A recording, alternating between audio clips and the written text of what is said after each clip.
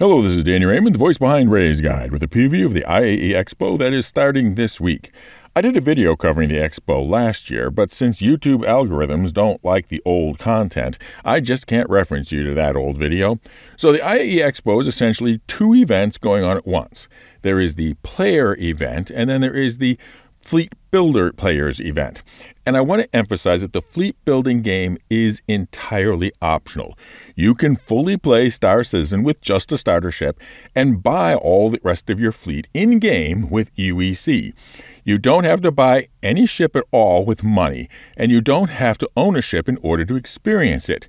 The big ships will all have a need for crew, even more so in the future.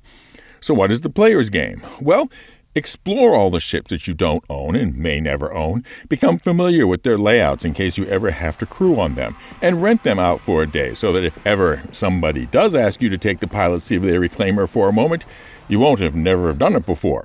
But for that, you first have to get to the show itself. Go to Microtech and there will be a fourth stop added to the tram system called the Tobin Expo Center between Aspire Grand and the Commons. That's it.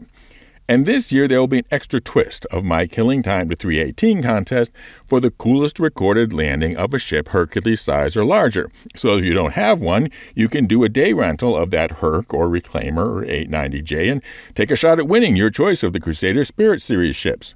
Then there is the fleet building game.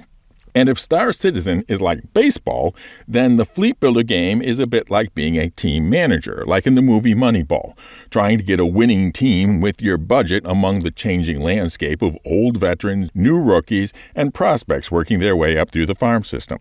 And before getting into it, recognize that the Fleet Builder game changes the character of Star Citizen a little. Without fleet building, the premise of Star Citizen is that you've finished your tour of duty in the military, taken your discharge money and bought a small ship, and are going to build yourself up from nothing. Engage in the fleet building game, it's like you've ended your tour of duty to find that you've inherited your rich uncle's family business and now must manage and grow it. And just like Moneyball has a lot of particular player-related jargon, so does the fleet building game have its own ship-based jargon.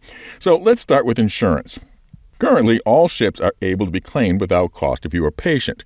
At some point in the future, that will change, and there will be a trickle of cost for insurance in order to be able to do that. And if you don't have insurance, you will likely have to buy the ship again at a replacement cost price in UEC that will be less than the original purchase price, but still hella expensive. Now, all ships come with a period of insurance included with the purchase price. Normally, it is 6 months, but if purchased during the IAE, it is 10 years. However, the very first time a ship is introduced to the public, CIG offers it with lifetime insurance, also called LTI. The thing is, when you upgrade a ship, which I will get to in a moment, it keeps the insurance of the original ship. So this creates something you'll hear about called an LTI token, which is an inexpensive and newly announced ship that has LTI. So people wanting to buy an older ship that no longer has LTI offered can buy the new LTI token ship and then upgrade it to the ship that they actually want. So, for example, let's say you want to buy the Corsair this year. You buy the LTI token ship, upgrade it to the Corsair, and now you have a Corsair with LTI. CIG seems to always announce an LTI token ship on the first day of the sale before the start of the show. But don't just snap up the LTI token ships for the heck of it. Every LTI token ship you buy represents, unless you want the ship itself, the start of a plan to make your fleet one ship larger. Do you have an idea of what that one ship you want to be? Indirectly, I mentioned under LTI the concept of upgrades. Any ship you own can be upgraded to a more expensive ship, but you don't simply upgrade the ship. You buy an upgrade certificate and then apply the upgrade certificate when you wish. This can give a greater degree of flexibility. For example, for the landing video contest, the prize is the winner's choice of the C1, A1, or E1 spirits. Did I have to buy 3 ships? And yes, I buy these prizes. You have to have a lot more subs than I do before CIG or anybody else gives you stuff to throw around. No, I bought the C1 and then a C1 to E1 upgrade certificate and then an E1 to A1 upgrade certificate. Then I can give the winner the whole batch and they can decide whether and which to apply. And if they decide to just stick with the C1, they can melt the other 2 certificates. Which brings up melting. After 60-day refund period, anything you bought can be returned to get store credit. That's melting.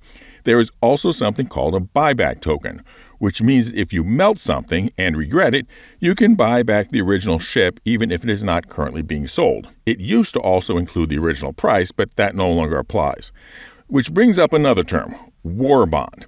Melting and upgrading and rebuying may be fun, but from CIG's standpoint, they don't pay the bills. So they have on selected items, particularly on new items, a discounted price called the war bond offer that is only available with new cash and not store credit. And that brings up another phenomenon. Ships, when they reach a flyable state, and sometimes if their scope changes during development, a rare event nowadays, have their price increased, which, like the war bond, can make for an incentive for those who buy the ships early. So let's talk about the ship pipeline process. Ships undergo the following distinct phases: concept, white box, gray box, final art, and then finally flyable. Prior to recent times, there was a phase called hangar ready, where we could bring the ships and walk about them in our private hangars, but not yet fly them. We don't have those hangars anymore, but we occasionally have a ship, like last year with the Vulture, that was in the hangar-ready state, able to be shown real and explorable on the showroom floor, but not yet rentable or flyable. But there are also times when CIG, to build excitement, will keep everything under wraps, and we have a straight-to-flyable ship, which is always, as intended, a surprise.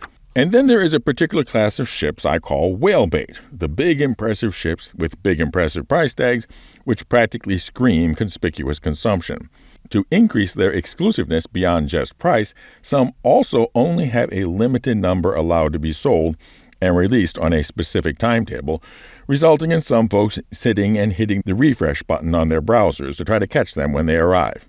Now, the way the show is organized, there are 2 halls. Each manufacturer or group of manufacturers gets a haul for 2 days. So the show will start with just Drake Interplanetary, then a new vendor each day.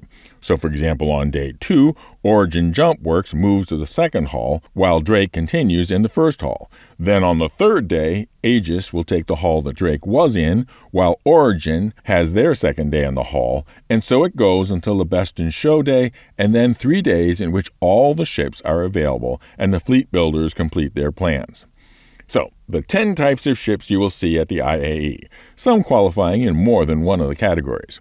1. The LTI Token, usually one of the first things announced, a small ship or vehicle never seen before, usually less than $100 US. 2. The newly flyable ship that we have followed through its development for a long time and is finally available to be in the game, perhaps with a newly higher price because they are now flyable. This year, that is expected to be the Drake Corsair. 3. The veteran ships that we can buy anytime, but now during the show, we can buy them with 10-year insurance, included even if we don't leverage an LTI token.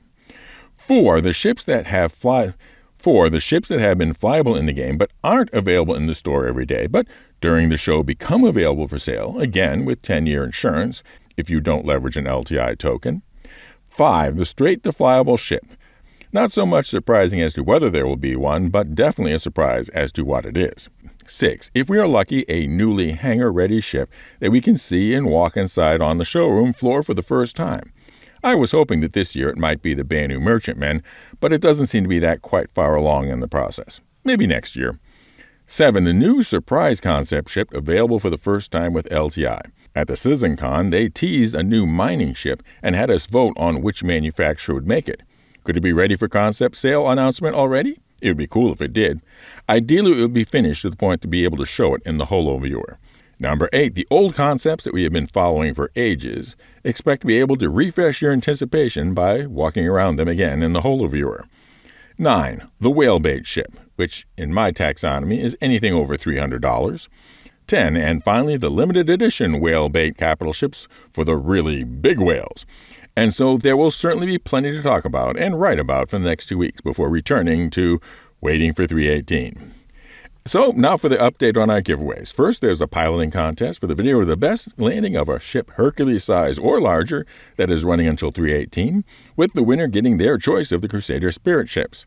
See the video referenced in the description for all the details on that. And then there's the Grow the Channel ship giveaway.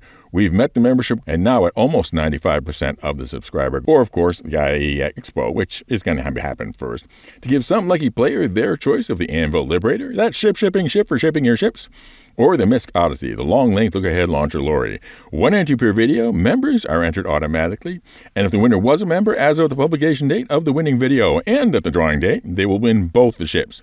For non-members, just be a subscriber and comment, somehow including the secret word. And the secret word for this video is the movie I compared to the fleet building game. Fly safe, keep it real, and I'll see you in the verse. This is Daniel Raymond for Ray's Guide.